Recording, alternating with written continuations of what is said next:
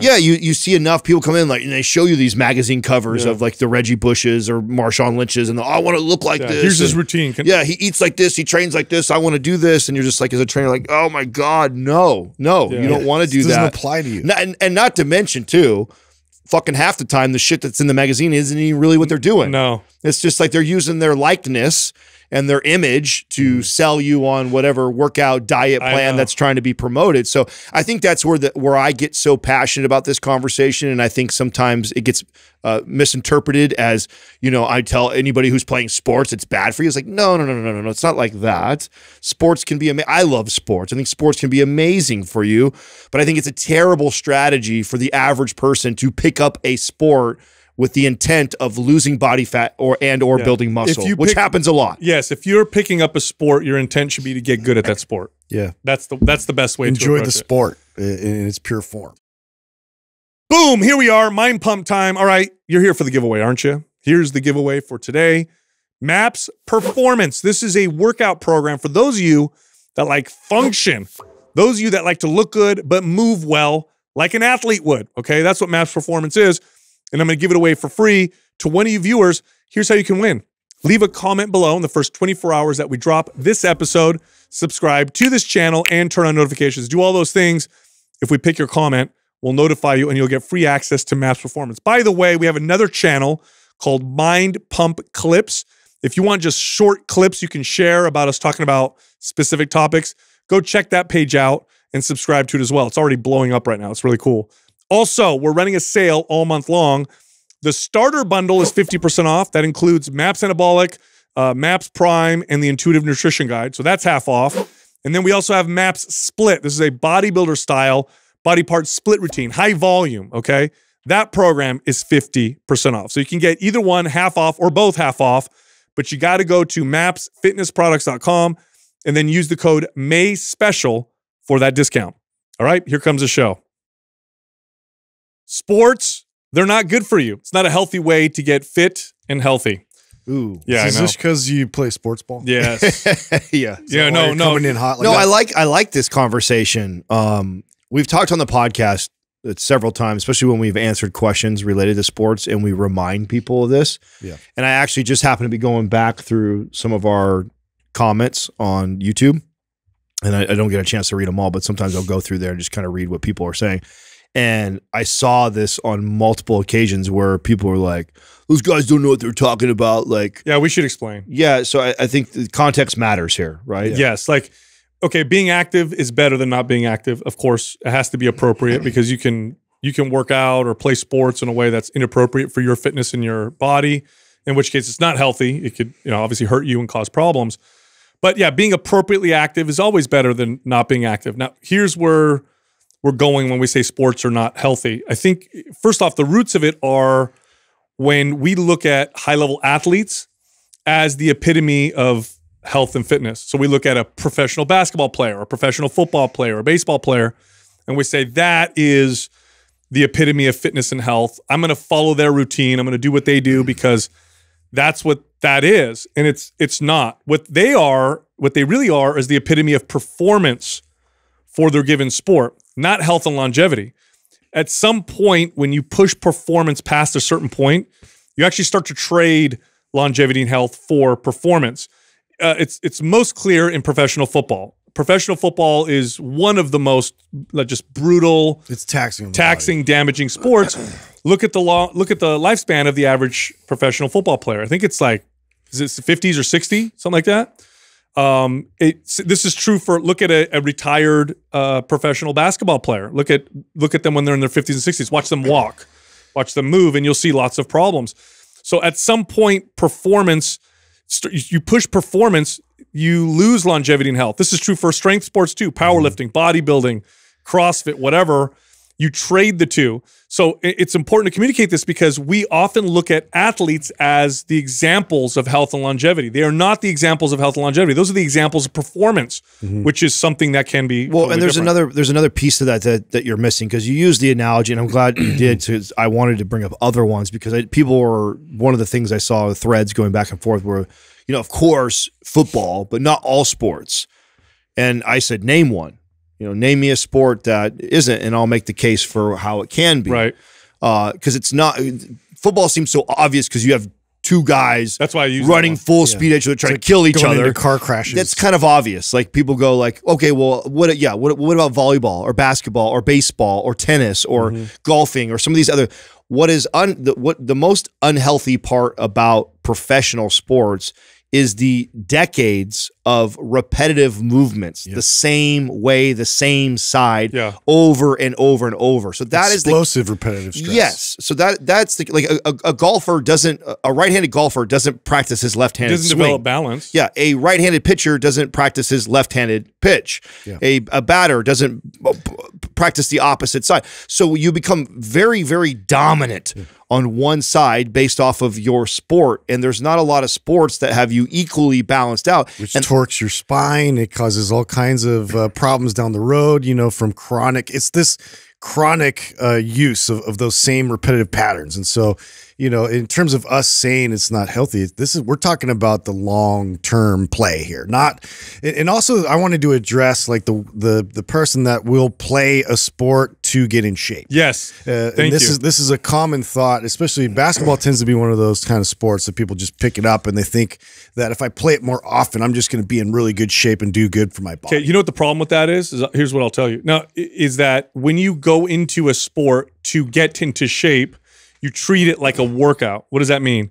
I'm going to go play basketball. I need to lose weight, so I'm going to go play basketball. So what do? You play basketball hard. You don't focus on skill, technique, balance. This is like running. This is why running causes so many injuries. It's not that humans aren't good at running. Humans evolved to be amazing runners. Long-distance runners were among the best in the animal kingdom. But the problem is people say, I'm going to run to lose weight. So they don't go and practice the skill of running. They lace up their shoes and they go run until they're tired. So the technique is off, biomechanics are off, they mess themselves up. So when people pick up a sport to lose weight, that's what happens. Versus a kid signing up to play basketball. What does a coach do?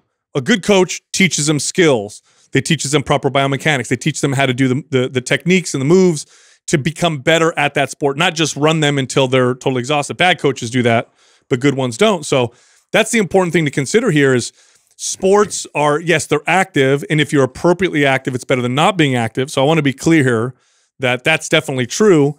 But going to do a sport to lose weight, there's far better ways to do it. That's where this stems from.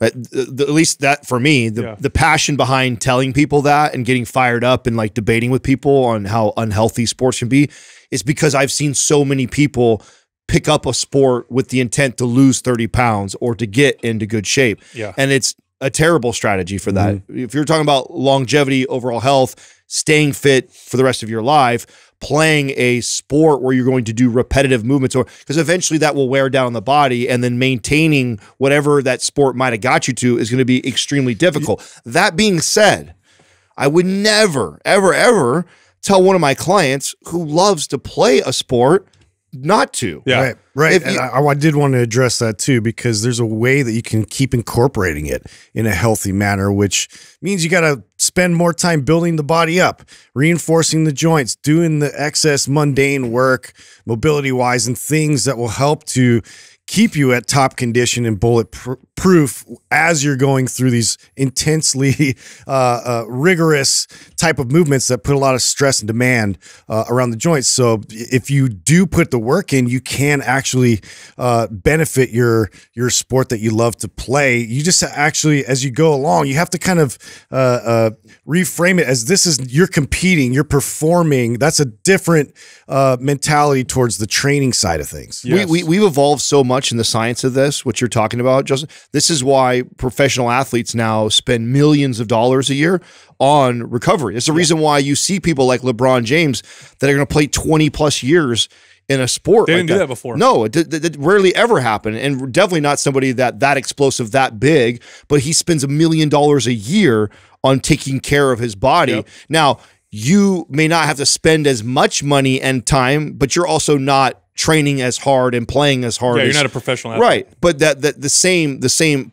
idea applies to you. If you want to play a sport into your 40s and 50s and 60s, then you have to take the time to also take care of the body by protecting the joints and strengthening your core and rotational movements and things like that. Because there is a quality of life thing, right? I love doing it, right? Like you said, I love doing it. I enjoy it. Well, I love playing sports. Quality of life, it contributes to health as well. And if you really enjoy it, like my dad, he loves riding a motorcycle. He likes to ride it fast. It's dangerous, you know, but it improves his quality of life so much. He loves it so much that the risk is worth the reward for him, right? So, by the way, you know that there have been like Roman artifacts, or I should say artifacts, where they'll find burial sites with ancient soldiers, and they'll pick up the bones and examine them, and they can tell which ones were, you know, used the bow, or which ones threw discus, which ones, because they did shape the body. They did repetitive motions so often that their bones obviously morphed and adapted, and you could tell by the spine.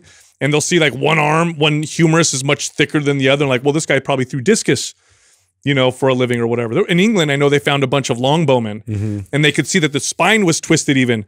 I mean, those longbows, you know, that was like a super military advancement at the time, required, I think it was like 200 pounds worth of pulling power, and their bodies contorted and twisted and adapted to that. And so when you look at sports, what makes a sport that sport is a set type of movements, repetitive movements. You look at rowing, you look at baseball or football or basketball or any other sport, there's like repetitive movements within most sports, and that's what kind of develops some of those issues. Strength training's an awesome form of exercise because I can mold it and modify it regardless of what I'm doing in my life. So if I'm a rower and I'm constantly doing this rowing motion, I can help counter that with certain strength training exercises to kind of offset some of those potential issues that you might develop from doing that repetitive motion over and over again. Well, I'm glad you brought it up because it's another one of those things. It reminds me of when we talk about cardio. People love to take it out of context and then try and pick it apart. Like, I would never tell a client that loves playing their sport to stop playing their sport. Like, that's for the exact reasons you said. But the people that I think we're trying to address, which, by the way, okay, the people we're trying to address are the larger population, or the majority. Yeah, it's rare that I have somebody who is a ball player and just wants to keep it going their whole life. Like that's more rare. What's really common is that we idolize these professional athletes. We put them on the cover of Shape magazine and Muscle magazine, and they have great bodies, and we look at it and we want to emulate what they're doing. And oh, by the way, they happen to play the sport I played when I was in high school. And so here I am, 40 years old. I haven't played basketball since I was 16. And you know what I'm going to do is I'm going to get in shape because I want to look like so-and-so. And that's who we're trying to speak to. Is like, that's a terrible and that's such a high, it's such a high level of, and also you're dealing with genetic anomalies. I don't remember, I should have wrote this down. I don't know athletes like you guys do, but there was a football player, I don't know his name, and he was wearing kind of the the half jersey, whatever, and he's got ripped abs. And then he talked about like how he eats. He's like, I eat like once a day, 2 or 3 bags of candy. Joe DeFranco posted about that. Yes. Yeah. I don't know who that guy was. Marshawn Lynch? No, we should look it. We should look it up. But he was talking about how he just like eats candy and like eats once a day and he looks the way he does. It's like, yeah, I don't remember his. You're not gonna look like him if you eat like him. I'm just gonna tell you right now. That's a whole nother type of human, And so we can't look at these people at that level and say that's what I'm gonna do to get fit and healthy. So even if you had their genetics, they're not doing what makes them fit and healthy. They're doing what makes them. I also think the other thing that makes me really passionate about that too is that I've had the opportunity to be around a lot of professional athletes, and they are not the shining example of health. In fact, I would make the case that a very small percentage of them are really healthy. They are awesome and at their gift, and they have incredible, despite their habits, right?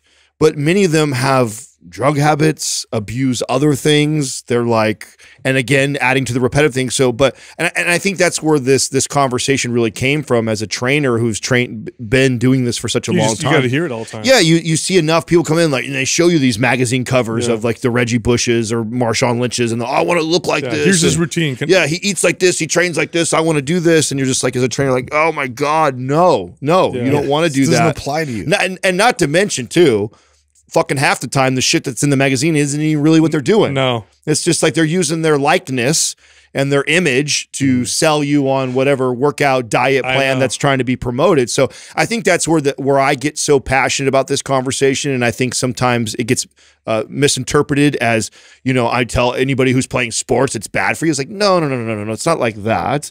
Sports can be I love sports. I think sports can be amazing for you, but I think it's a terrible strategy for the average person to pick up a sport with the intent of losing body fat or building muscle, which happens a lot. Yes, if you're picking up a sport, your intent should be to get good at that sport. Yeah, that's the best way to enjoy the sport in its pure form. Totally. And speaking of workouts, oh my God, dude, I did the perfect formula yesterday for a maximum pump in my workout today. So what did we say before? Right, to get the best pump, carbs, lots of carbs, water, lots of sodium, lots of water. Yeah. Okay, so here's what happened, right? So yesterday, I had, for all intents and purposes, I was starting my cut. This is my summer cut I'm starting right now. So I'm like, all right, I'm going to eat less calories. This is going to be great. Unfortunately, we met up with some friends, and so Jessica's, one of her friends from Cirque. So when Jessica used to work for Cirque du Soleil, she made some good friends there, and one of her friends came to visit, and she's like, we have to eat at this restaurant. It's called Din Tai Fung. Have you heard of this before? Doug has, of course. Okay, I know Doug has. So it's burgers there. Or what? It's not a joke. No. I know he has. No, it's not burgers and pizza. Oh man. So now apparently it's a chain. I had no idea. So I've seen this place over at Valley Fair here in the Bay Area, and I've walked by, and it's always got this long ass line, and I'm always like, what? And you can't really see, it's like a small entrance or whatever, and I'm like, what is in there? That is such a long line. Like, this is so crazy.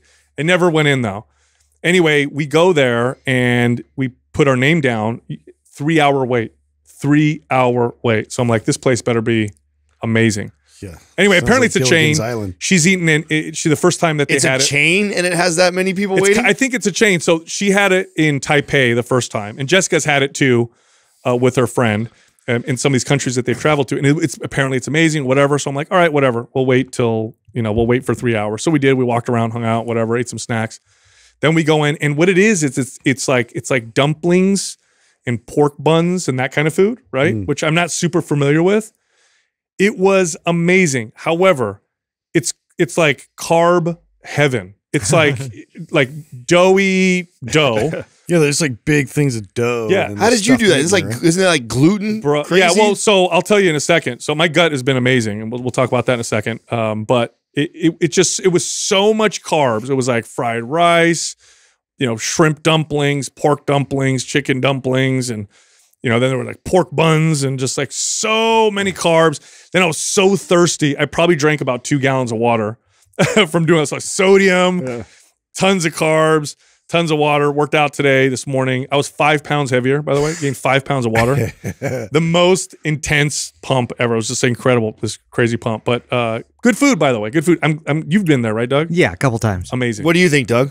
I mean, I like it. It's dim sum. It's basically Chinese like dumplings and things. Okay. Yeah, this chain was actually started in Taiwan. Yes. Yeah, that's where they first had it. But anyway, you asked about my gut because gluten bothers me a lot. Yeah, I figured that place would be full of gluten. Okay, dude. First off, my gut got, I did a few things a while ago. My gut got a lot better. And then we started working with seed again. So I've been taking seed regularly. My gut has never been this great, this consistent for this long. Normally, if I eat a big ass meal of just a bunch of gluten like that, especially the kind of gluten that was like not even cooked, it's like doughy stuff. Oh yeah, that would destroy me, dude. I'd be ruined. Fine, totally fine, no problems whatsoever. So speaking of seed, we actually just yesterday ordered Max, a probiotic through them. They have them for kids. So they have kids now. Yeah, they have a kids one. So how do they do it for kids? It's not in a capsule? Is it a powder? I don't know yet. I just ordered it. So Katrina ordered it. So I haven't seen it. I'm going to get some. Yeah, I'll get it probably tomorrow. I would assume I would have it. So I'll let you guys, I'll report back. But Max has been like sick, like crazy. And the doctors. Again? Yeah, dude. We still have yet to string 14 days in a row since October of last year. So we were out of town last week. We got back in, right? We worked Friday. We did the interview with Cameron Haynes, and then we took off early after that. So I got home earlier than normal, and I got home in time to go with Katrina to actually pick Max up from school. She's like, "Oh, you should come with me. He'll be so excited. Because you're not here to pick him up." So I'm like, "Okay, cool, I'll come." So, and we're all excited because this is like the first weekend that her and I have had in a long time where we didn't have other, engagements going on, or we didn't have company. Oh, nice. So we're like, oh yeah, we had Saturday. Jerry was going to come over. Family time. Yeah, Jerry's going to come over and watch Max, so we could do like a day at the beach and maybe do dinner and stuff like that.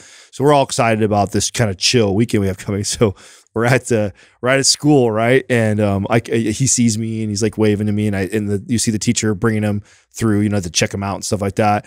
And as he's coming over, he stops right by the door, drops his head, and just throws up. And I'm like, no, dude, please tell me he ate something weird right now and he's just feeling this way. But he threw up in the car on the way home. So fully sick. Oh yeah, fever. So we hit 104 temperature that night, and buddy. Come on, sucks. But anyways, the doctor actually recommended a probiotic for him. So because we've had Aurelius on a probiotic since he was real young, and I can tell the difference when he goes on and goes off of it. Yeah, I can because he'll get a little bit of a skin reaction depending on what he eats, and when he's on the probiotic regularly, that tends to get a little better. His digestion gets better too. So I think it's valuable. But I didn't know Seed had one for kids. I didn't either. Katrina sent me a message saying, "Hey, the doctor sent me over this probiotic formula," but I was actually looking at Seed. Obviously, Katrina helps oversee and manage the partner, so she's aware of all her partners. She goes, and they have a kids one. Which one do you want me to get? I'm like, oh my God, Seed for sure. So I've tried probably 30 different types of probiotics, and I'll get the best. I'll get some value from each one of them. Sometimes I get zero value, but usually I'll get a little value. I swear to God, dude, I take Seed and it's like I'm invincible. And I hate saying that because I don't want people to get the wrong idea. But for me, you guys know, we went out, we were trying, I was eating whatever. And normally you guys know I have to be very careful. Otherwise, I just wish I was more consistent, like that. That's my biggest thing. I'll go on a string and I feel great. And like my gut's all nice and everything. And then it's just, I don't know. Like I just got to keep taking it and so take it right before. You got to get one of these, dude. Yeah, I feel like such an old man having to buy one of these. A supplement case. I've never. You got to just concede and be like, look, I do have like daily things I need to take. Well, I'm not like this guy. He's he's been in carries his purse around. Yeah, that's full of all I these remember pills. what to take when. I just don't. I've never been good. I mean, maybe creatine I've been the most consistent with, and that's just because I'm good about. I actually keep. So here we have obviously multiple jars of creatine that's out in the workout floor. And then I have one literally in my garage, in my gym. So that's the only reason why I'm consistent with that, because I'll take it like midway or towards the end of my workout so I don't forget. Yeah. Dude, if I want you guys to take something, what do I always do? I have to give it to you guys regularly. I'll come and feed it. You know why that would never work for me, that case? Why? It doesn't fit all the supplements I would take. Yeah, no, I know it wouldn't fit all the ones you take. I think Doug's the same way. Like we can't, Doug takes probably almost as much as I do. Are you good? Are you consistent with your pills? Yeah, I am. What I do is I buy these little baggies on Amazon, and then I drug dealer baggies. Yeah, and I have these little cups I line up, for every day of the week, and then I just take my bottles and drop them in there and then dump them in the bag. Yeah, I bought 4 of these and dumped all the pills that I need to take, like the whole layout for. I like how it's color coded too for you. Yeah, it's got it actually night and day on it, and it's got. That's why I picked it. It's got it's very organized. So Seed, take it. You know what you do, Justin? Because it's better to take it on an empty stomach. Put it next to your bed. No. Put it next to your bed. So right when you go to bed, take 2. Oh, when you go to bed. So that's what I do in the morning. Being completely transparent when it comes to any probiotics, like I've never like you talk about. I can hella feel it. You guys crazy. It's like you make a big deal about it all the time. The biggest he does do it like that. Does he do it like that? Oh, it's just like that. Is he not? It's been 2 days, you guys. Did he not come in talking about Seed just like that? Oh my God! Can you guys feel it? I can feel it. Right? Look at this picture. Yeah. So where the biggest thing that I've been able to connect it to is one of Katrina's favorite foods is either hamburgers or pizza. Both of them destroy me, at least now. Like they used to not when I was a kid, but they definitely destroy me now. If I proactively have the probiotic before, it totally mitigates how I feel afterwards. Like it doesn't make me feel great or amazing, but it will. You notice a difference. Oh yeah, I notice a big difference. Where if I don't take it, it's guaranteed. Yeah. I'm in the bathroom 10 minutes later, and I'm just like I feel lethargic and bloated the next day. Those symptoms don't seem to be there when I take the. Well, I'm excited to try the one for the baby. I had no idea. Yeah, no, awesome. I'll let you guys know. It'll be here in a day or two. I don't know if it's pill or liquid or what it is. It must be liquid or a powder because you can't when you give a capsule to your son. Yeah, no, that's a good point. I didn't even think about that. Hey, so are you guys ready for spider season? Isn't this spider season, Justin? Dude, October because. So we had some of the windows open, and dude, it was blazing hot over the weekend. So I'm saying, I think they're coming inside. No, yeah, they have been. I actually last night I saw a big one, like as I was letting the dogs out, like crawling its way towards the stairs, and had to like smash it. They're everywhere right now. They're stringing from the trees, like yeah. So we have that. We have gophers, and we have like paper wasps. So those are my new enemies. What's a paper wasp? Paper wasps, they just make little nests like in the roof. Like in the gutters and whatnot, and do they sting still? Yeah, they're shitty wasps. I hate those bastards. What about the gophers? How are you getting rid of gophers? So gophers, okay. I've been wanting to talk about this because this has been like literally Caddyshack. Okay, you remember like Bill Murray and like he's trying to throw all this like explosives and holes and smoke them out and like rush them out with water. Like I literally did like all these things because I had no idea how destructive these little fuckers are. Yeah, they're really destructive. Yeah. Like and. Courtney, poor Courtney's been like really trying to overcome her brown thumb, so to speak, in terms of like killing plants, and she's trying to like create this whole garden and like so we have like a bunch of vegetables and different fruit and herbs and things she's been growing, and so she's like really taking pride in this thing, right? And then these little bastards like are getting up there and like eating all the roots, and then you see them like just slowly dying, and so she's like trying to get me involved, and I've been taking my BB gun out there, and like when they poke their little head up and like eat, like I actually like took one out once, and I was really happy about that. So this was actually one of my favorite parts of being on a ranch when we were kids, because we had they'd burrow and make all these holes, and we had horses, and horses would roll their ankle. Oh, and then that's it, huh? Yeah, and that like really could fuck a horse up. So you had to kill them. Like so what do you do? And they're lay out there too, which sucks, you know, because like one of them got caught in like one of the snares, and it was like, you had to put it out of its misery, and Courtney couldn't do it. She went off crying, and like she was like, "Can you handle this?" And I'm just like, "Oh!" And this little guy's just like, and I had to take a big rock and smash him. Oh! It was awful, dude. No. Phone call from Peter coming. Oh man, I've been, dude. Hey, but fine. I got like 20 of them. We ate the meat though. Yeah, we ate it. It was delicious. We ate the meat. No, dude, we were smoking these things out. We took like literally, you take flares and you put them down. Don't. Yeah, you put them down the hole and you cover it, and it supposedly like smokes them out. And so I was like waiting to see where they'd pop their little head out and take them out. Wow. Well, now, is there anything you can do to prevent them? Can you put like a fence or something in the ground around your, like, what do you do? So I guess, well, if you have a vegetable garden, they have like this like little cage you can put underneath the roots of it. So that way they can't get to it, but yeah, they've already been in there before we got those, so now it's just a matter of like trying to catch them. My grandfather, so old school Italians, their backyard, even if they have like a 5x5 backyard, it's like it's always going to be a full-on garden, maxed out, right? So my dad's yard is like this, my grandfather's yard is like this. My grandfather, my dad, my uncles, it is a constant war against the squirrels. And you hear them talk about these squirrels, and they get together and talk about the squirrels. Yeah. And you think you're hearing like a couple veterans talk about war stories. Yeah, like the Nazis or something like that. I get it, dude. Oh, dude. I had a squirrel infestation. Oh, my dad has done everything. He's put like shiny, smooth like things around the tree so they can't climb up, but then they figure out how to jump from another tree to another. Then he puts something over it. Then he stays out in the backyard to try and catch them. My grandfather uses cages, and he tries to drown them, and my cousins are all crying. One time my grandfather caught a squirrel because they grow fruit trees, and they'll eat all your fruit. Yeah. Right? Yeah. So my grandfather had a bunch of persimmons, which we all know this in the family. Don't mess with my grandfather's persimmons because he'll kill you. Whether you're a kid or you're a squirrel, doesn't matter. Don't mess with his persimmons. Well, anyway, there's these squirrels are keeping persimmons. So my cousin was over there, and my cousin at this time was like 20. So he's like an adult, right? My grandfather catches a squirrel. Now my cousin, he's a bit of an animal lover. So my cousin sees the squirrel in the cage, and if you ever catch a squirrel, they scream. Yeah. So he's like, we got to let this thing go. My grandfather's like, no. And he grabs a squirrel, and he goes, here, I'm going to show you. You're going to be a man today. These squirrels try to eat our fruit. I'm going to make you mad. And he tried to drown it in front of my cousin to kill it.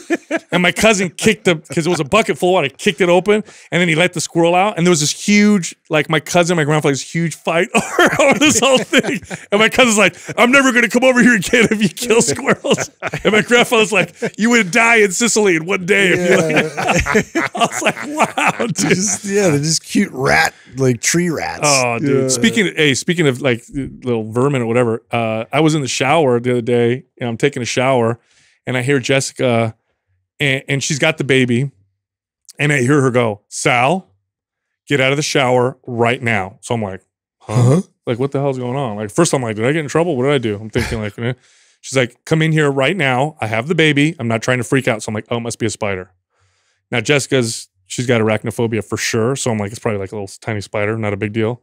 Bro, this big. This big, dude. That's in the house? A redwood spiders that we get. Closet. Massive spider like this. Oh, I'm like, and the only reason why she didn't scream and freak out is because she has the baby and she's trying to not freak him out. Yeah. So I'm like, let me get my shoe. She's like, no, if you miss it, I swear to God, we'll move out of this house. I swear we'll never. She's like, I have to watch it and I have to watch you kill it. Otherwise, I'm never coming back in. I'm like, oh my God, dude. So she's like, go get the can of Raid. I'm like, Raid ain't gonna do shit. Hella big. So the strategy was I sprayed it with the Raid, which made it run it off, but slowed it down. Slowed it down. So it's like running, but you can tell the chemicals are like hitting it. Like, so just getting high. Yeah, it's like, brr. And then I smashed it, saved the day or whatever. But I'm like, damn, dude. Man, lucky, These vermin. I think Katrina was telling me she just called Courtney the other day, and she's like, yeah, Courtney put me on hold. She was like killing gophers. Yeah, she's obsessed, dude. I'd say the last month, she's just like she's dreaming about it. Like she keeps talking. Like every conversation on my way home is like, how many she's got in the traps. Like she's like obsessed with it. Isn't that funny how like some just depends on what animals do for you. If they steal your food, kill them. If they're ugly, kill them. If they're cute and they're friendly, love them or whatever. Yeah. We had a wild bunny in the backyard, and I'm just like so excited. Like that's our pet. Let's put some food out there or whatever, That thing will cut you up real quick. Probably. Hell yeah. Wild bunnies? Yeah. Hell yeah. Really? They just hell yeah, bro. You corner a rabbit, they'll get all crazy. Really? Yeah, oh, dude. man. You should do it. Try and catch it. See how it works out. Let me know. It's not going to bite you at all. My dad caught a rabbit. Doesn't have rabies. My dog caught a rabbit one. I want to tell you what he did. That thing. In Italy, they cook rabbits. Yeah. And they eat them. Yeah, well, yeah. Yeah, we had a rabbit in the backyard once when I was a kid, and my sister was like, it's my pet. And then we ate it, and then and then with the pet stories, we're for sure getting shut down by PETA today. My sister didn't know; she didn't know, and I told her. My dad, I was an older brother. I'm like, oh, it's gonna be great. I'm gonna tell my sister. She cried and dude, cried. please tell me you guys watched. Did you guys watch the Our Father, the sperm doctor one? Oh, yes, dude. Let's talk. So about I watched half messed of it. Up stuff. I watched half of it, and I got up to the point where it was like the sibling count kept going up. I'm like, oh my God. Bro, it's still going. It's still going. It's still going. They're like at 90 something right now. This guy was just so so the crazy just go in the back and bust the load, and then they must not have accounted for the fact that like 23andMe like type technology was going to come out. No, because when he first did it, it wasn't out. No. Yeah. So this was like a whole new thing, and there's no legislation either, which is the craziest part to prevent a doctor. What do you call that kind of doctor? Fertility doctor. A fertility doctor to do this kind of thing. So basically, to kind of sum it up, I mean, he was basically going off, jacking off, taking his own sample and inseminating women with his own. The worst part. So there were the women who thought they were getting a donor sperm, and the idea was we'll find a donor that matches you and your husband because your husband's infertile. And what he would do is he would go in the back, use his own sample, impregnate the women. That sucks because not so bad though. The worst was when the husbands needed fertility treatment, and they would do insemination from the husband, and he would switch out the husbands with his. They brought their own sample, and he would switch it out for the doctors. Oh. Like, can you imagine? What a piece of I was telling Justin in the show, they only really interview the kids. And the kids are talking about how devastated they are because they thought this was their parent their entire life. But imagine being a dad. Yeah. I mean, I can think I'm watching it and Max is playing. You're torn because you've brought this kid up. Not like you love him any less, right? But what you've thought is now different. Yeah, and I don't know about you guys, but like I don't know. There's a thing. Part of the excitement or what I was about having my son and why I wanted a boy first was knowing that I'm passing my bloodline down. Right. Sure. That's like literally what I'm thinking when I think about having my son. And so imagine I go 30 years from now and he takes a 23andMe and then I find out it was somebody else that's not even your. Well, genetically, you can like see some of your traits. Yeah. You know, and you know, to remove that from these parents is criminal. Like, it's crazy. I would be torn up because you raise a kid and you find out it's not yours genetically. You love them. You still love them the same. You raised them. Yeah, of course. But now you feel terrible because now they're going to know. You're going to know. What does this mean? Does this change anything? And it's just what you thought was something else. I mean, it doesn't change. Like I would love my kids. If I found out one of my kids wasn't mine, it wouldn't change how much I love them at all. But boy, it would still be devastating. That doctor is got to be the clearest example of the most, like the ultimate narcissist psychopath. Well, the part that was crazy, one lady said, she goes, because he would do that. He'd leave. And what they would do is they were supposed to go to the hospital across the street, get a fresh sample, bring it back, and then inseminate. Because back then the technology wasn't as good with keeping sperm alive or whatever. So they were literally, the donors would be, you know, creating the sample in almost real time. This woman went through 15 procedures with her till she got pregnant. She goes, I got raped 15 times and I didn't even know it. And I'm like, yeah, that's kind of what happened. Yeah. The crazy part is that there's, like Justin said, there's no laws against it. So he got nothing. Yeah. He got a $500 fine. Yeah, $500 fine. What? Yeah. He got a slap on the wrist. Yeah, they didn't even factor that in. Like, nothing. To legislate. So. And there still isn't. There still isn't any laws to really stop it. And he's not the only doctor that's done this. Yeah, they found since then over 40 other doctors. Oh, what? Yeah. I did not know that. Some people like are like, I think there's one group that's up to like 100 something of siblings that they've identified so far through like one of these 23andMe. It's like, and the thing is they're watching it every day to basically see, because like how crazy is that? You go to see like who you're related to, you do this test, and all of a sudden, like you're only supposed to get a few results, right? And you treat, all of a sudden it's like, boom, boom, boom, boom, boom. And it's just like, oh my God, like that's just like, that's so much to take in. Oh, that's crazy. Well, at least they got doctor genes. I feel like the show, I feel like the show never really did it well. And I don't know if it was intended to be left open like this, or it's because they really, like it, I never felt like I really understood while he was doing it. Like you have moments where you're like, is he getting off on this? Is this something that he's getting off on because he's going and he's jerking off, then he's going over and then he's inseminating? Well, that's the part, because he had to get aroused right. and ejaculate all within a very short period of time, enough time that they would calculate he's going to the hospital across the street to get the sample and bring it back. Right. So is it that, or is it that he's such a narcissist that he wants to see his genes? There's got to be part of that, because he actually did visit a lot of the families initially after the birth, right? To you know, with his wife, they would go visit some of these parents that he ended up being birth and would be like, you know, want to connect with them. He ended up being the gynecologist for one of his daughters. Oh, right. What the. That's right. Yeah, that was a little plot twist. Yeah. Wow. Yeah. You know, by the way, there's rules. The reason why they have rules where they don't allow one donor to donate more than so many samples. It's only supposed to be 3, and it's so you don't end up marrying your brother or sister. Yeah. Yeah. You imagine? Well, yeah, you do that enough. If you have a guy in Man, you and one your girlfriend town, really look alike. and you have a guy in one town, and he's inseminated, 90. Yeah. There's a very good chance that they showed this like 5-mile proximity in like all of these people that were related to each other.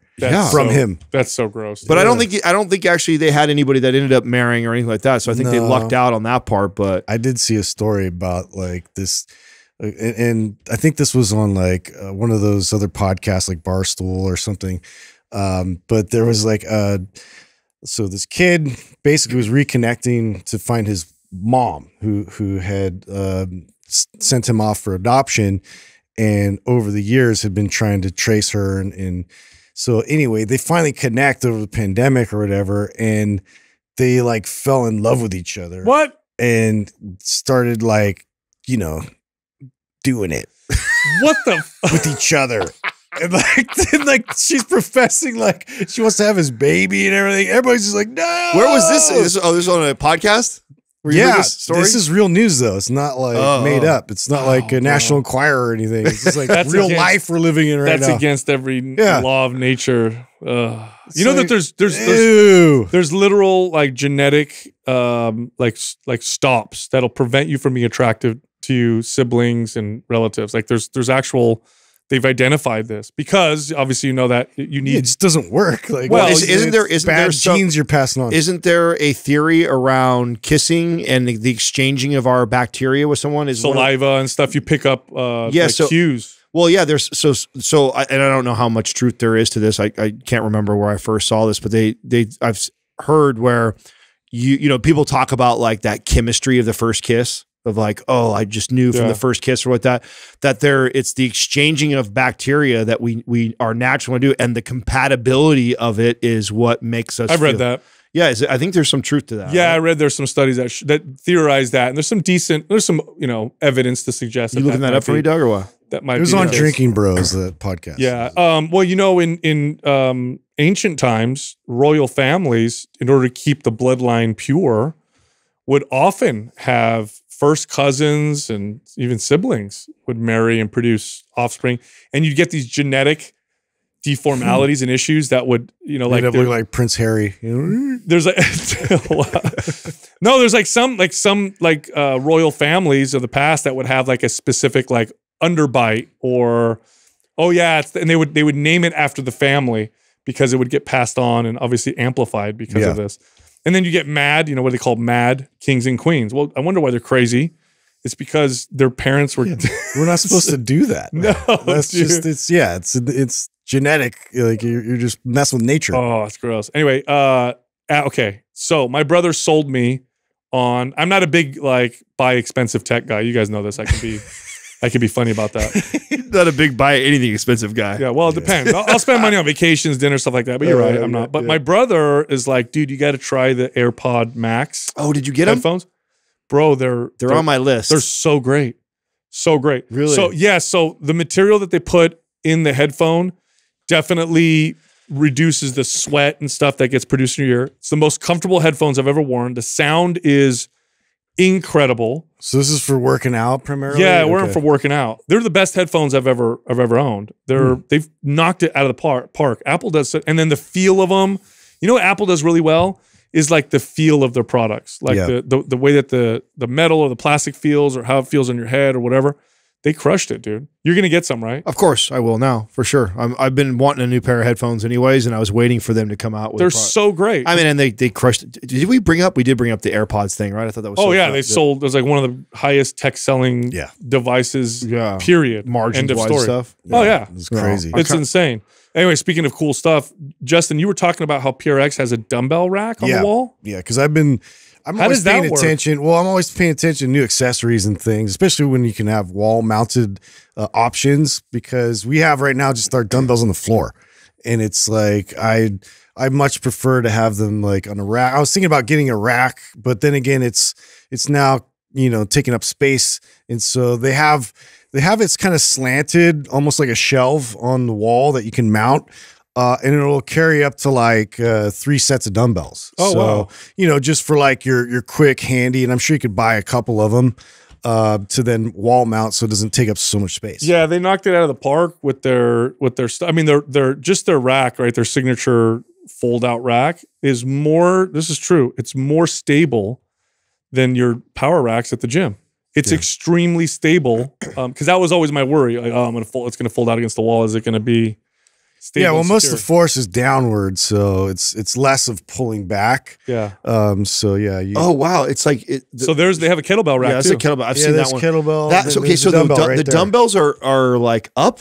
Yeah, so it's up and kind of slanted at like 45. Interesting. Oh, and that's easzy to grab too. Exactly. Yeah, look at that setup. Yeah, they're doing a great job. I'm stoked to do that. I'm gonna get a mirror and then put those. You know that there's still a 19% less people, or should I say, pre-pandemic level numbers of people going to the gyms is still it's still lower than it was pre-pandemic right now. 19% of people who used to go to gyms now are working at home permanently. Oh, speaking of that, I just saw a thing on, the other day we were talking about the stocks just taking a dive every day. They take, and we talked specifically about some of the what they called the COVID stocks, like your Netflix, your Peloton, your Zooms, everything like that. Everybody that crushed. Did you know that if you were an early investor in like late stage early investor of like before they went public, for Peloton, it is now valued lower than what it was pre-public. Lower? Yeah. So imagine, just imagine, because there's obviously people that did this, right? There's people that were angel investors or VCs that put money into Peloton pre-going public. They go public. They make a run all the way to 170. Imagine how many X their money was at that point. And then for it to come all the way back down to the valuation that you potentially bought in or lower. Wow. Like, that stings. Yeah. I get all, butthurt about my portfolio being cut in half right now, but that would be way worse. Yeah, those pandemic stocks took I own some of them. I'm a buy and hold guy, which didn't work really well for me this time around. So. They're saying we still haven't seen the floor yet, right? They're saying that we're going to still see another dip over the next couple of months in the stock market, and then eventually start to bleed over into real estate, which we haven't really seen yet. No, I think inventory is going up right now with real estate. Yeah, that's what's going to cause it. Yeah, and what I was reading was that real estate sometimes lags because there's sellers who are just stubborn. They're like, no, I'm not lowering the price. I'm keeping it this. And then eventually it's like, oh crap, we got to lower the price. So let's see what happens. I'll welcome that because that is a buying opportunity for me. Potentially. I mean, depending on how much it goes, right? So I don't know what, I've heard between 10 and 30% is what we're going to potentially see from it. I do think this is going to be a kind of a long drawn out one. Like, I don't think this is going to be an overnight, like all of a sudden drop. I think the stocks are the first that we see because that's more speculative. We're at prime buy time right now in the year for housing anyways. So the fact that it's even slowing up right now is a little scary. It's not supposed to be till October will you start to see people already. So that I anticipate then October is when we're going to see the real damage. I again predicted Idaho as the area to watch because their inventory was the highest. The earliest, so I think they'll be a good indicator on like what you'll see. And when I go on Zillow and I look, because I look at properties all the time, right? So when I go on Zillow and I look over, you're seeing price drops yet? Yeah, there's price drops already starting to happen. So yeah, I think it's happening. I mean, and the interest rates they're at like for a 30-year AAA credit, 25% down, 5 point something. Most people are getting like 6 and above now. So that's moving up really fast. Wow. Yeah. All right. Well, speaking of more crazy stuff, I just read some interesting information. There's some studies on NSAIDs, right? Non-steroidal anti-inflammatories like ibuprofen, for example, or naproxen, which is, brand name Aleve, showing that they may actually increase chronic pain over time. So using them regularly, which often it's recommended. Oh, you got back pain? Take 2 of these every day. Forever, whatever. They're starting to find that over time may actually make chronic pain worse. Now, I have a couple theories on this. Theory 1 would be the body adapting to the NSAID. That's one thing that I would think, right? Your body starts to produce more in response, more inflammatory markers. Right. I know people who use NSAIDs all the time, and I do know that over time they have to take more and more to elicit the same effect. The second theory I have is that whatever movement pattern or issue that you have that's causing or contributing to the chronic pain, masking it because it's masked, you continue to move in a way that I think that's a good make things worse. Angle. And then because you have a lowered or blunted inflammatory response, you don't heal like you did before, which is why we have past studies showing that athletes that chronically use like ibuprofen, for example, are more likely to have like a tendon rupture or tear or joint degeneration. Well, I've always been worried about that just because of like liver and kidneys and whatnot. Yeah. Just like chronic use of those because it's not good. No. Over time. But yeah, that's interesting that because I have seen that too. You had to increase the dose, and then you increase the dose, you put more stress on your liver and kidneys. So it's like this vicious cycle. Yeah, I can't think of another thing that I would add to that. I think that's a pretty good guess right there on both those. Body getting adapted to it, and then two, masking the real root cause. Yeah, that makes sense. Because normally that's probably one of the most common things that you see with anybody taking any sort of pain medication is, addressing it through taking a pill versus trying to get to the bottom of why am I in this chronic pain and then putting the work in, because the work. How often do you guys take NSAIDs, would you say? I used to take them a lot when I had high blood pressure and I was having headaches all the time. And like, it really was not a good place for me. Like I felt it was just one of those things you don't feel good with your body. Like, something is off. And so I've really tried not to take it as much as possible, like going forward. But occasionally I'll have some inflammation or a headache or something. I'll take it. But usually no more than like, a small dose. Yeah. I'm probably like once a month. I'll take ibuprofen, maybe once a month, and it's if I have like a late night and maybe alcohol is involved or something like that, just kind of as a way to prevent, shitty sleep or whatever. But that's about it. But I know people take them several times a day. We rarely ever take them. This last year since COVID, I've taken more Advil than I've probably taken in my entire life. I would say a bottle of Advil would last my house over a year. So we don't, and that's me sharing it with Katrina or anybody over that says, "Hey, do you have any Advil?" So we don't really use it that much, but I have used it. I mean, I had so many headaches this last. The worst part of COVID for me was the headaches. This recent flu that I just had was the headaches, and then coming off the caffeine was the headaches, and so I used more Advil than I think I had used probably in the previous 5 years all combined. So. Jessica gets migraines that are just brutal, and so then she'll use ibuprofen. Not now because she's pregnant. Yeah, you need intervention with those. Those are they're valuable. I think it becomes a problem though when they, and like I said, I know a lot of people like this that their doctor just said, just take 4 of these every day, forever, like for the rest of your life. Like that can't be. Even just the process by which they work, you're blocking a very important signaling system. So there's going to be downstream effects that are, unintended consequences. So, hey, real quick, I want to tell you about a company we work with called Bio-Optimizers. One of the products is Masszymes. These are digestive enzymes designed for fitness enthusiasts like you. So maybe you eat a lot of protein, but you find when you do so, you might get a little backed up or get some digestive issues. Take Masszymes with your meal, helps break down those proteins into amino acids so they get utilized more effectively. Your muscles get to use them more effectively, and it helps your digestion. Masszymes also contains enzymes for carbohydrates and fats. Take them with your meals for enhanced absorption and better digestion, okay? So if you're interested, go to mindpumppartners.com, click on Buy Optimizers, and use the code MINDPUMP10 for 10% off. All right, here comes the rest of the show.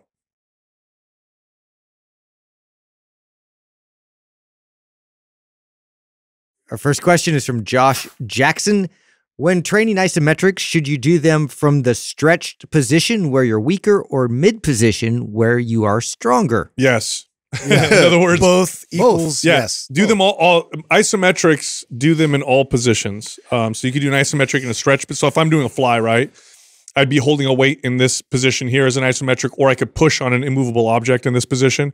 I could also do it mid-range. I could also do it peak contraction. That being said, though, wouldn't you guys all agree that the biggest bang for your buck, if you had to choose one or the other, is going to be in the weaker position, doing an isometric contraction? Well, yeah, if you want that more strength carryover position, just because you don't typically try to generate force in some of those angles, and I think that there's massive benefit to that carrying into conventional lifts. Yeah, I'll say this for lagging body parts. Usually, typically, a lagging body part is a body part that you just don't connect to as well as other body parts. It's hard for you to feel a lagging body part when you're doing a compound lift, for example. In that case, I like isometrics in the shortened position. Like if I have a tough time activating my glutes, doing a shortened position, like a hip thrust, but at the top and squeeze the glutes will help me connect more to my glutes. And I find that to be true for any muscle group where I have a kind of it's a lagging body part or poor connection. But nonetheless, well, wouldn't you agree that's for hip, or I mean for your hips, like that would, or your glutes, that would be where a lot of people are weak. Yeah, I mean, if you have a tough people aren't normally weak in the extension, right? On that, right? It's harder to connect to a muscle in its stretched position, and if you already have a tough time connecting, it's kind of like calves. I feel calves are the same way too. Calves less in the stretch position, calves in the flex position. There's not really a really good connection. Yeah, like imagine if you had a tough connection to your pecs, it'd be harder to connect to them in isometric and stretch than the peak contraction, the squeeze. So that's why I would say start there. But really, when you do an isometric, you're getting most of the strength that you get in isometric is in that position. And I think it's 20 degrees. Yeah, it's like 15 degrees. Is it 15? Both sides, yeah. 15 degrees up and down. So that's where the carryover is. So really, if you want full range of motion strength from isometrics, you do isometrics in different positions. And that's where you're going to get the best results. But the other way to use them is what you guys are kind of talking about, where if I, for example, do a squat and I find that the bottom position of squat is where I'm weakest, I'll do isometrics in the bottom position and I'll gain strength in that bottom position. So then when I do my squat, it's no longer as weak as it used to be and have better control, better stability, and better power. But that's the beauty of isometrics, is that you can literally train strength in whatever range of motion or position you want. And so what you should do is go through your body and identify where you need the most help and then attack that angle. And the carryover is just tremendous. Yeah, where is there, a leak of force? Like, where is there a leak of performance in your lift? Like, that's where I would hone in on and really use this technique because it's very valuable. Yeah, where do you guys prefer to do isometrics?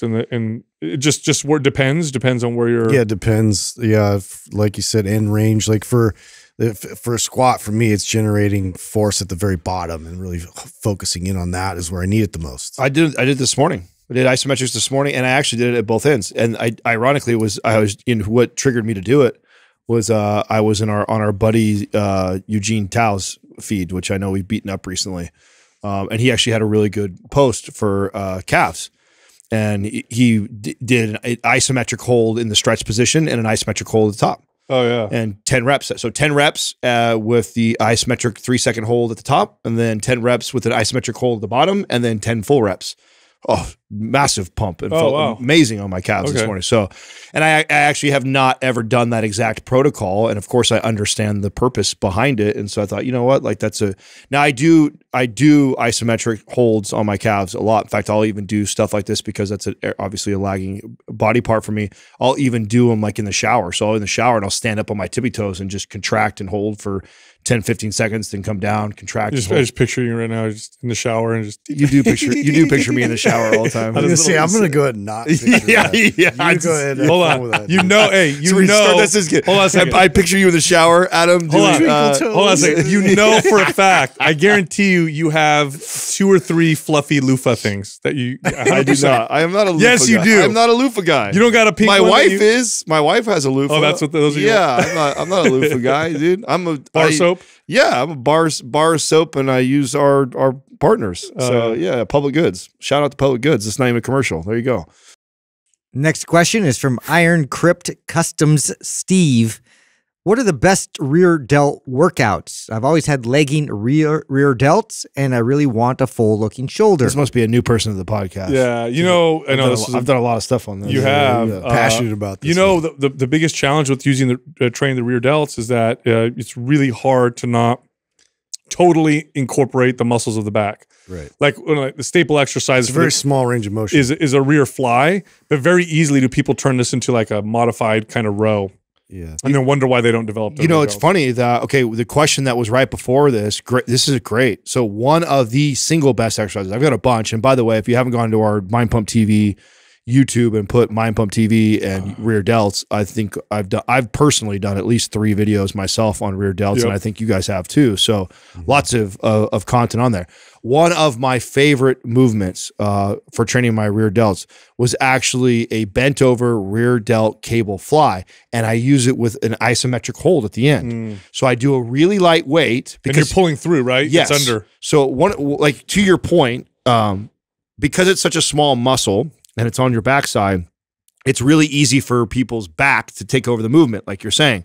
So I love to do this bent over fly where I'm pulling through and I'm flying back. So the cable is it's like attached to you. It's like attached over where you're at, and I'm pulling back and out this way. And I'll do a weight that is really light, that I can go really slow and controlled, and then I can get an isometric hold at the end and flex my rear delt. Yep. So I can really feel it from there, and then I resist it on the way back in, and then I come back out again. By the way, notice, bring your arm up like you finished the rep. Yeah. Notice how Adam's elbow is high. Yeah. That's rear delt. A lot of people will externally rotate and their elbow will be closer to the body. Then you know that they're using too much back. And the other cue I like is fly out, not back. Yes. Right? So we have a tendency on rear delt exercises to chest comes up. Yeah, and then guys will back. do the It's you like see a bunch of rhomboids. You see it all the time, and you'll see them doing it. And by the way, it doesn't make that movement bad or wrong. It's just you're not going to get a lot of rear delt. You're going to get more traps, rhomboids. Effectively. Yeah, you're going to hit a lot of your back muscles versus hitting your rear delts. And so if you want rear delts,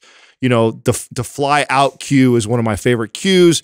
Use a weight light that you can first learn to isometrically contract that muscle. Then once you've trained that, then some of my favorite movements were just heavy bent over dumbbell flies. But I couldn't do that really well until I learned, like I can take my arm across my body and I can flex my rear delt in this position. Yeah. So you have to learn to be able to train that, to be able to contract that small muscle, even in a position like this. Once you learn to do that, then taking cables, dumbbells, whatever you want, you can get a great workout. But the mistake that we see people make is they let their back muscles take over the movement. Yeah, another thing I used to do with some clients just to help, because what would happen is they do their rear fly and it would their elbows would kind of come in and it would turn into this row, is I would tell them to take their palms and face them back. So they're pushing out with the pinkies. That just encourages, because the shoulder has nothing to do with this rotation here, but all it would do is encourage the elbow to stay out and encourage them to go out rather than back. So that's just one other cue you can use to kind of, but the key is to go light. Yeah. You go light on this because trust me, it's a small muscle. Yeah. Go light on it and isolate it. If you go heavy, you're going to turn it into a back You can't go, eventually you can get to a place where you go heavy. This guy right here, right? Yeah, no, totally. Like that, remember, I did all and that's why I think that cable exercise, because we typically tell people barbell, dumbbell exercises are superior when it comes to building muscle. But here's an example of when training the movement and getting the cues down becomes one of the biggest challenges. And when you're doing a free weight exercise, it's really hard to do that. So here's where I love to train somebody on how to fire the rear delt. Then when you get really good on command being able to fire the rear delt, then you can do some really cool exercises with dumbbells and barbells to really get the rear delts going. Next question is from Pete on the gram. You guys talk about gaining strength to gain muscle, but how do you know if you're too weak? In your 40s, for someone that has never lifted for strength, what should your goal be? Deadlift, squat, bench press, your weight? Should you press half your weight? Remember, Sal, remember the thing from... Yeah, it was a chart. Yeah, what's their names? T-Nation. Yeah. T-Nation has a really cool... Now, they're using the chart to compare you to, like, decently strong people in gyms and stuff like that. This is a tough question to ask, because how do you know if you're too weak? Averages and generalizations. Yeah, it's like, okay, how do you know if you're too weak? Well, do you have a poor quality of life? Do you notice lots of pain? Are you unable to perform activities that you want to perform to enjoy your life? If the answer to that is like, no, I can't do stuff. I can't play with my kids. I can't, do certain things. My back hurts, whatever. Yeah, and then you're too weak. If you're strong enough to enjoy your life and you have a good quality life, then you're strong enough and you're totally fine. Now, the second part of the question is like, what should you be able to lift? I don't know.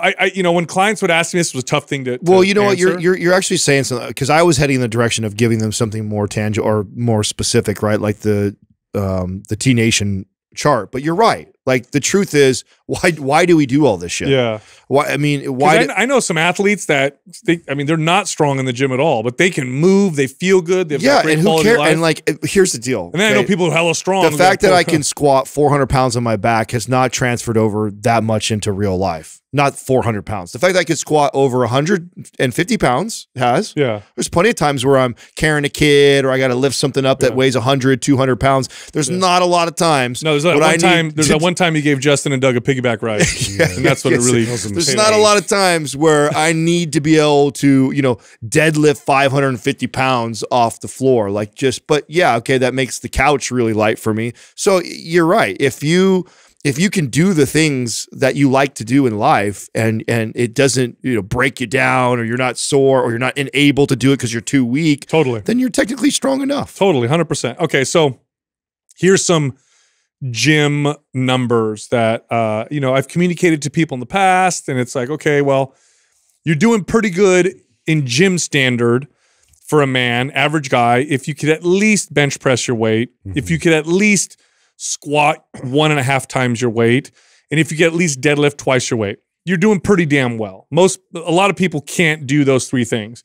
Now you go beyond that, now you're starting to get pretty damn strong. If you could bench press 1.5 times your weight or 2 times your weight, you're pretty freaking strong. You're like in the 5%, right? If you could deadlift 3 times your weight, you're in the top, few percent, right? Type of deal. But the numbers I gave earlier, those are, I guess, cool numbers to aim for, but don't get hung up. I mean, like I said, there were guys I used to train with in jiu-jitsu that they'd come to the gym every once in a while with me, and I could outlift them all day long. It's like an entirely different skill. Yeah, but they were badasses, super strong in their sport. Yeah, we'd hit the mats, and I was in danger, and they've lived great lives, and they were perfectly fine.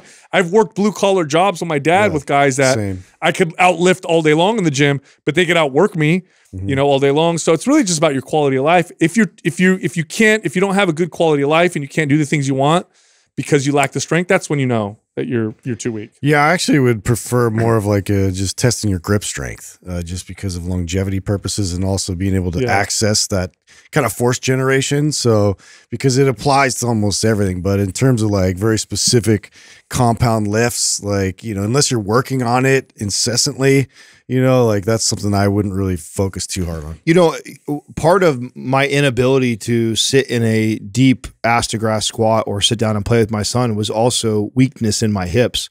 So you could technically make the case that even though I was deadlifting and squatting 400 or 500 pounds, I was super weak in my hips, right?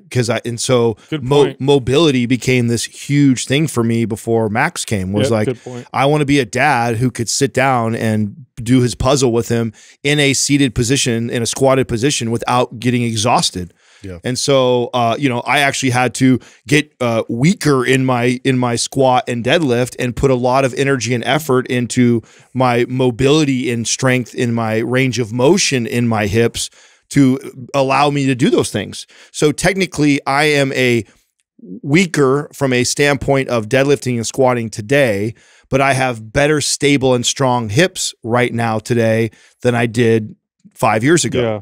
So there's a lot of different ways that you can look at this. And if you're a 40-year-old dad, potentially like we are, to me, that's the shit that really matters, is the fact that I can comfortably get down and play with my son. Nobody's asking me, hey, Adam, are you still squatting 400 or deadlifting 500 pounds? Like, no one gives a shit about that. Like, the fact that I can get down and do those things, that is what really matters. Yeah, as long as I'm stronger than my kids' friends' dads, it's adjusting. Then I'm okay. Justin's line. If I'm stronger than their dads, I'm good. Yeah. I mean, it's stronger than my kids. I'm going to punk them forever. Next question is from C. Smith 731. What is your opinion on the carnivore diet if someone is doing it for lifestyle purposes and not weight loss, and they already eat low carb due to gut issues? God, the carnivore diet. Okay, so I want to be very clear. It is not, by any stretch of the imagination, an ideal diet for the vast majority of people on Earth. It just, plain and simple, it just is not. That being said, for some people, it is an ideal diet, and here's probably why. It's the ultimate elimination diet for a lot of people. And some people are their bodies are so reactive. They have autoimmune issues that are so reactive to foods that cutting out almost everything except for the one food that is one of the most nutrient dense, complete, and the least likely in many cases to cause an immune reaction. For those people, that's a great option. Michaela Peterson, Jordan Peterson's daughter, was an example of this. She really was one of the first people to come out and talk about how great it was. Her body was so reactive to everything, where she would eat things and she would get mental issues and inflammatory issues, that she cut everything out but meat. And she had tremendous improvements in her health. I know a couple people like this where this is the case. In those cases, carnivore diet's great because the alternative is so much worse. Right. But for most people, it's not ideal. It just isn't. Fiber is an important part of our diets. There are other types of nutrients found in other foods that you're not going to necessarily find in meat that probably are beneficial. Plus, your quality of life isn't going to be that great if all you can eat is one food. To me, that's the real one here, because the question says, you know, for lifestyle purposes. For lifestyle purposes, that fucking sucks. Yeah. You know what I'm saying? To eat just Pretty limiting. Pretty limiting. It's as limited as it gets. It's the most limited diet. It doesn't get any more limited than that. That's crazy. That's more limited than Just the vegans meat, are. please. Yeah. It's just not a long-term strategy. Now, to Sal's point, do I think it's a decent strategy to get to the bottom of your gut issues? Like, yeah, you eliminate down to one food and you're going to see all those potential things go away. And then you can, but to me, that would not be the end goal. The end goal would then to be, okay, now let's start reintroducing some of these foods that I would like to be able to have for the rest of my life and see how my body responds. And so to me, it's like, why not have a diet like that? Like, why eliminate everything just down to meat just because that makes you feel good? Why not find out, you know, does potatoes make you feel that way? Does sweet potatoes make you feel that way? Does yams make you feel that way? Does quinoa make you feel that way? Does rice make you feel that way? Like, are there certain vegetables that you can eat that make you feel that way? You know, and if all those other foods don't disrupt your gut and make you feel okay, why not have a carnivore-esque type of diet where you eat mostly meat, but then you introduce some of these other foods that agree with your body, and now you have more variety? Like, to me, this is why I can't stand— There's more work involved. That's why I can't fucking stand diets, because it becomes like a religion where it's like all or nothing. It's like, it doesn't have to be all or nothing. And it doesn't mean that all of these different diets don't have value. They wouldn't get as popular as they were if they didn't help a ton of people, right? Well, like, I get it once it's like you've finally found the thing. Like maybe you have been suffering from all of those autoimmune issues and all this, and nothing's worked, and now all of a sudden you've reduced it down to just meat, and it's like, I can handle this. But then it's just, to me, it seems like if there's a parallel to this, it would be like, I can't do squats anymore.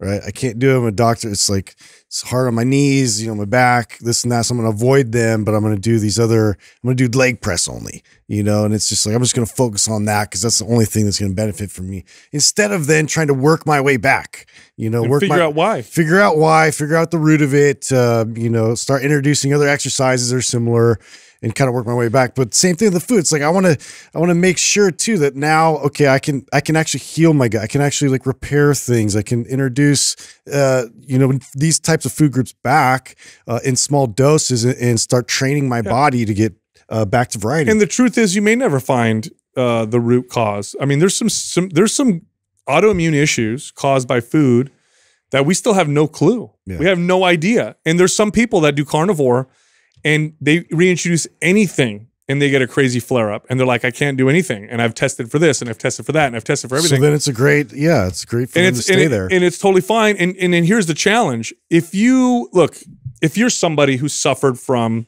terrible autoimmune issues, inflammation, skin issues, depression or anxiety, like mental health issues, and then you go carnivore and you all of a sudden cured all those things, you know what you're going to become? An evangelist for carnivore diet. Right. You're going to talk about it. And then what you're going to do is you're going to find all the reasons why all the other foods are probably not good. And you're going to sell that. Like, plants create— versus realizing that maybe it was asparagus, avocado, and cauliflower which was causing this to you, and but you got rid of everything, including that. Could be, or it could be everything. Like, I know there's some people that's like, no matter what I eat, I mean, you know, okay, fine, but they'll make the case. They'll say, look, plants have defense mechanisms. Yeah, they do, but that's why we cook them. That's why we process them in particular ways. Like, that's what humans have been doing that for a long time.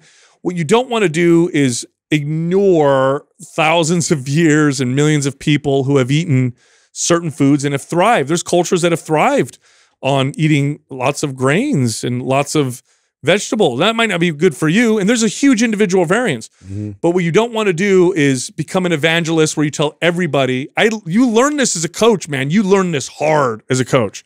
Because when you become a coach or a trainer, when you first become a trainer, you are an idealist. Every trainer, when they first become a trainer, Well, especially when you see something work. You're just like, oh, cool. I'm going to use the same playbook on this person. Do you guys remember this? Then you quickly realize, like, oh, shit. You never can do the same thing twice.